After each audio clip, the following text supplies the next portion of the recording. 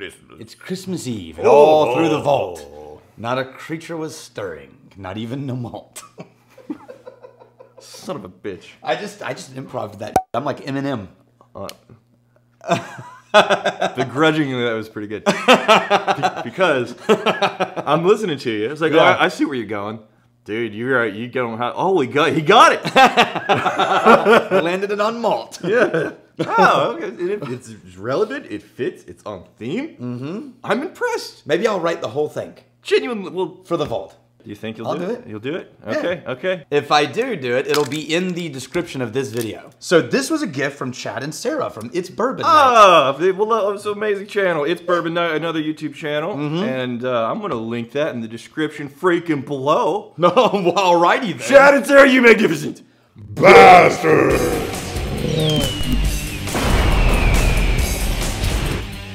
They brought us this from Silverback Distillery in Virginia. So they brought this. All I know is it won Best Cask Strength Bourbon at the New Orleans Bourbon Don't Festival. tell me these things, because now it looks like whenever I start saying amazing things, That you're just... I'm just like, No, other just people like say- bourbon. No, on the nose, man, already. I will tell you that I like the story about this. So this is a mother-daughter distilling team, Raw. right? They Right on. they own the distillery. Yeah. And Christine was walking through the rick house Right. and noticed that a barrel was leaking badly and dark. Oh. So they pulled that barrel, and that's this. 179 bottles, that's all they got out of it. Oh. Right? And So, on the nose, flavors that are so velvety, but multi-layered. Yes. Multi-layered and velvety, rich and rounded. it's like a velvet Elvis painting. No. No, It's not that at all. it's like one of those velvet blankets that had lions and zebras that you used to put on your waterbed. It's like you're not even trying. It's like... Okay, so on the nose, I love how savory, rich and savory, these bourbon flavors are presenting. Yeah, it is way more grain and meaty than dark, sweet candy. But it's not green, and it's not overly barrel bitter. Right. In my head, these are the kinds of flavors that you get whenever you strike at that barrel at that perfect moment in time where the flavors have become very saturated and matured and rounded, and they're intermingling with each other. You have these multiple layers, but it hasn't gone that last little critical inch where it starts to get tannic. Yeah. I'm not getting woodiness on the nose. This at is all. batch 1, and this Right. is 56% alcohol. Okay, this smells like luxurious bourbon. Oh, whoa, there's this super pepper zing that just strikes through the middle of this thing. Yeah. Oh, and it stays with you. And it's like the spiciness of pepper. You know what it's like? You know what? Oh, It's a... Go ahead. There's the All right. pepper, right? And here's the climax of the taste hole, right here. And the pepper goes. No. First it's. All right, so There's a pepperiness. I heard this is the bell ringing the bell at the chapel. You get this bing, and it's a sharp strike. Okay. But the tone is deep and sonorous. Okay. Boom, right? Yeah. But there's a sharp, loud, bronzy kind of strike. I think we're glossing over the most important great. thing that's happened within the last 5 minutes. The phrase taste hole. Taste hole. Well, it goes right to your taste hole. The pepper's not subsiding. Every sip, it comes back. I wonder if that's just proof. I'm getting so there's a really rich cherry and caramel playing nicely with each other. I think if I had to choose the two dominant notes, it would be a caramel and a cherry, but there's a savory quality to those things. And I keep going back to the nose because I think I like the nose a little bit better than the taste. I like the taste. I love the nose. Oh, wow. I put a little water in. It came out as green grass. Wow, coats Oh. everything. Okay. Do you want to see what happens with the water? Totally changes it. Swells up. And this let's not just gloss over the fact that these are squarely bourbon flavors. I think the way these classic bourbon flavors are being presented and how they're balanced against each other, really, really nice. Do you want to try the water? It changes it I mean, completely. I have so few whiskey, I need so little water. This is a present. That's why I did it. It's Christmas Eve. This is a present from Chad and Sara. Don't you owe me like 3 Glenfarclas 15s? Wasn't that the thing? Is that how I edited the video? I forgot to go back and watch that to find out what I owe you. It turns into green grass in the nose. Okay. And then all of the pepper tannin takes over the palate. A lot of that sweetness that you're talking about, a little bit of water and it obliterates it. See what I mean? Ooh, I think I The like grain it. and grass.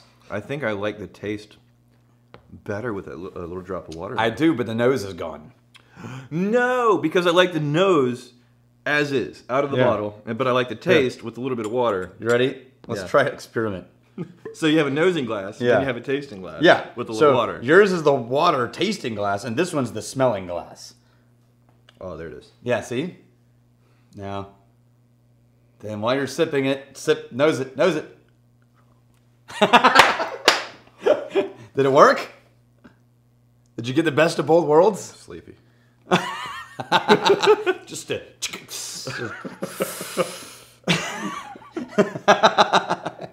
That's an exceptional whiskey. I love that. It's a good one, huh? Wow. Brown sugar, I think, is a note I've been neglecting.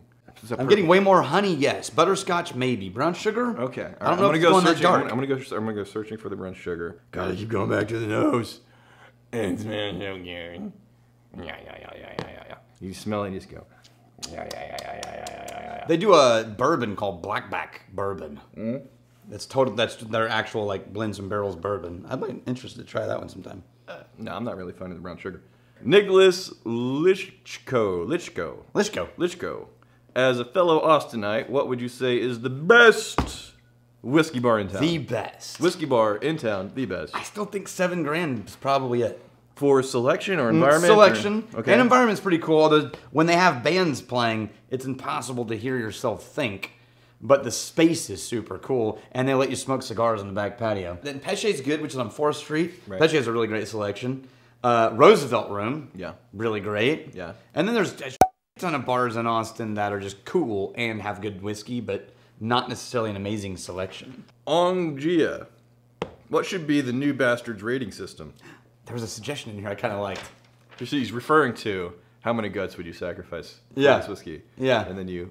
it goes in. Yeah. What would you sacrifice for this whiskey? Answer: a chicken and 2 dung beagles. That's a Canadian whiskey. I'd sacrifice for this one. I mean, like So, am I comparing it to all whiskeys ever or bourbons? bourbons. I think bourbons. This is like the top 5% of bourbons I've had. Okay, so like a legitimate animal, A mammal. like a family, Like a mammal for sure. like a family horse. Something that you could possibly name. Oh yeah.